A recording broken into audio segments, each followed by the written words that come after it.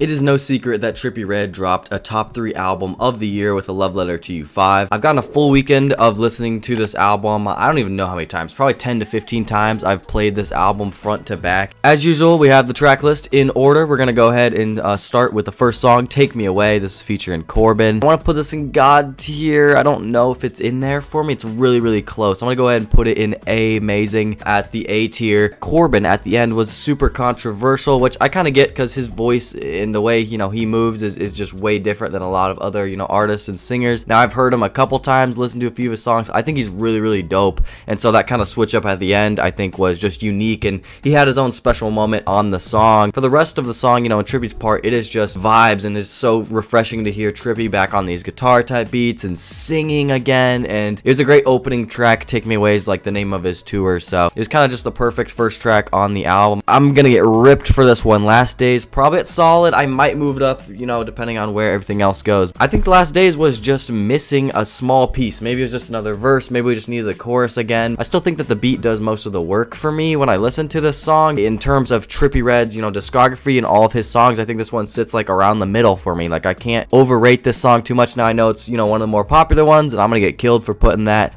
down at the B tier. I think Thy Motion is gonna be a very solid, amazing A tier. This time Trippie kind of, brought those, beach kind of vibes, which is what I was looking for in this project, which he did on multiple different songs. I was a big fan of that, and I think that's something that's going to be very unique to A Love Letter to You 5 that the rest in the series, don't have. And so it was perfect for the end of the summer in August like this. I thought on the verses, he did a good job of switching up his flow and How You Alive. This song is really, really sad. I'm going to go ahead and put it at S tier. That's going to be the first S tier. This is hard to rank S and A. I'm not going to lie. I might have to make some changes at the end. Now, for the people who wanted Trippie to go back to his old sound and stuff like that, you got this on How You Alive. I mean, the way he was singing on this, he just absolutely let loose. Just a dark, sad piano song. If you watch the reaction on the channel from a couple days ago to the album, I was super impressed on, Trippie coming back to singing again like this, and I loved his performances on the album. I think Thinking About You, that is going to be an S tier for me. Some people aren't going to like that just because, the Ligers bar is, it's really stupid and it's a goofy bar. I'm not defending Trippie. Like,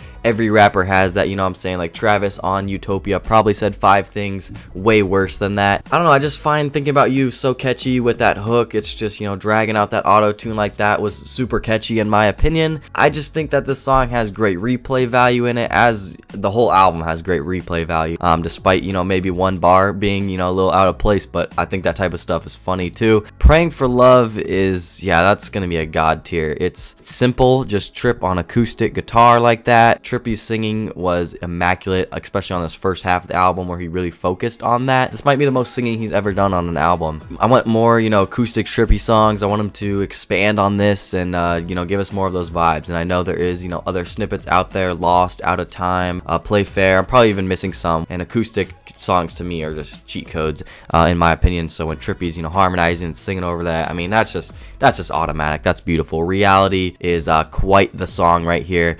Does remind me of Lovesick a lot when it comes to like the flow and everything, but I'm not saying that he copied himself or anything like that, because this song is also immaculate, and I think this is one where you just get Trippie singing and crying and just pouring all his emotions out into these songs. When it came to his performances, his effort level was there compared to some of his other projects like Mansion Music or whatever, kind of just shit thrown together. This opening run of songs just keeps getting better. You have a feeling with just an amazing chorus. It is, somewhat simple of a song. The song would hit on a deeper level if, him and Sky, didn't have problems right now. If Trippie didn't cheat, the song would have been even way cooler, them singing about each other on the song. Lots of replay value in this song though. Sky's verse is absolutely beautiful. In fact, if I didn't know she was a feature on the song, I wouldn't know which female artist this was. It almost didn't even sound like her singing was that good. And her and Trippie together are actually a really good duo now that they have like 3 songs out together. I love this song so much. I think that's one that turned out to be really good. I'm gonna go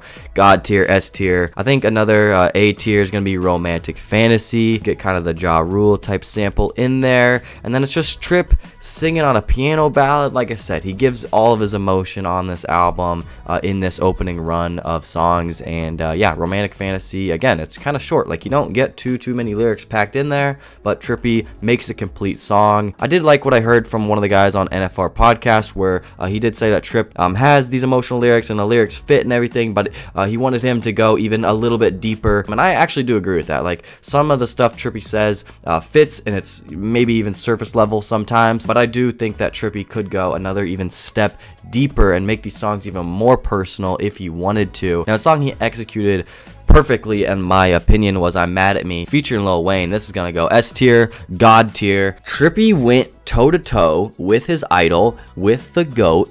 You know, the production was Kanye influenced. Trippie was trying to rap like Drake, and I'm not saying that a couple of these songs on the album where he really let his influences shine, I'm not gonna act like they're the most original out there, but I thought Trippie did really well. I love Trippie rapping, by the way, and I think the beat was incredible. That's one of the best beats all year, with the sample thrown in there and those drums, and yeah, that's a God tier song right there. That's gonna be a song that we're gonna be listening to for many years. Next up, I have Closed Doors, which is a song that I don't really have too many problems with. It actually turned out way better than I thought. I will say it was a little bit predictable. I knew pretty much how the song was exactly gonna sound and how it was gonna go, but Roddy Ricch, his verse was cool. Maybe the last couple bars weren't the greatest. Trippie's chorus is my favorite part on the song. I don't think Trippie's verse was too crazy. That's probably the weakest verse on the project. He does do that nasally flow. I don't think the song can be too far away from Last Days, though. I do, yeah. I'm gonna,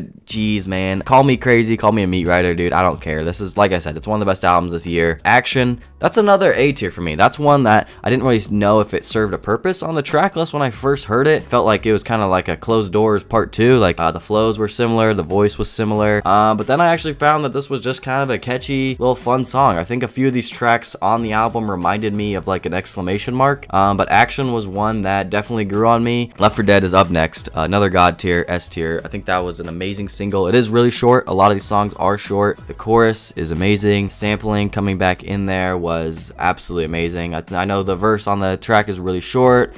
He kind of does use, you know, a different flow we've never heard before on that part. Again, a lot of these songs are very simple. It's a very easy listen, by the way. I love Letter to You 5. Like, I feel like pretty much anybody can really listen to this and find maybe a couple songs or, you know, a couple of the styles that they like from Trippie. I'm gonna put Wind at amazing up in A tier. Kind of weird that my 2 favorite artists collabed and I just didn't expect it. I never knew they were gonna make a song, like, to be honest, other than like some old shit that leaked. And I didn't want to right away just be like, oh, this is the best on the album, because Leroy and Trippie are coming together, and like obviously I make videos on them. Leroy, his part is actually very dark, but you know, he builds it up perfectly. I didn't realize the first time I heard this how good Trippie's verse really is. It does feel like Trippie is the feature on the song, but I'm glad that the beat, you know, dropped how it did and it picked up for Trippie in his verse. They sound good together. I want more songs from these two. I'm putting Helicopter at solid. That's gonna be the lowest one so far. Now, I don't think this song is a skip. The only flaw with this, maybe it could have been structured a little bit differently, because Trippie, you know, obviously we're listening for Trippie. None of us listen to Jamaican music like that. Like, let's all be real here. Like, I'm getting put on and this is brand new stuff for me. It's in a different language. Like, I fully get that, but I do like the little, you know, dance hall type vibes or little tropical type stuff that Trippie was doing on this album. I expected that to be on here, and I actually think the song's a little catchy, you know, on the chorus. Like I said, it's not a perfect song by any means, but Trippie does exactly what he needs to do.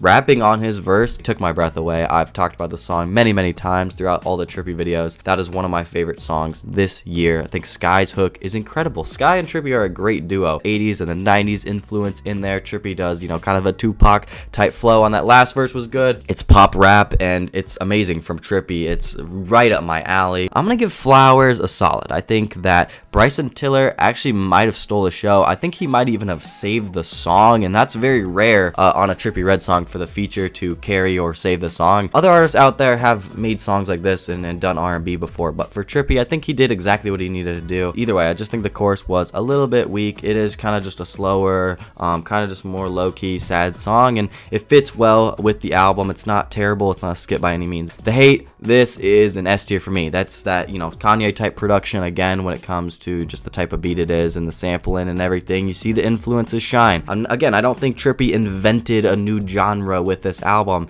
It's a very simple, easy listen, and it goes by very fast. You get all the way to the end of the album here with some S tier songs. I'm gonna throw Trip McKnight up there. Great ending to the project. I think the hate was really the outro to the album. Lets the beat right out. Also, at the end of the hate, his singing is incredible too. I almost wish he just hit that note one more time as the beat cut off. Trip McKnight is a banger at the end. Rage song. I think this was more of a bonus. It's gonna do well. It's kind of like the Grinch of the album, as I said. And yeah, a lot of people are saying Trip McKnight is the only good song in the album, but those are the same people who are saying Trip McKnight, you know, wasn't a classic. They're saying Mansion Music was fucking terrible. How come those people are switching up? You know, like I said, Trippie can never please everybody. That's my tier list right there. I know I have so many God tiers and S tiers, probably the most I've ever had. I almost wanted to move up a couple, like Take Me Away and Thy Motion. There's a lot of songs in rotation, I'm being honest. Every song on the album is good in my opinion and has good, you know, qualities to it. More Love Letter to You 5 videos coming soon,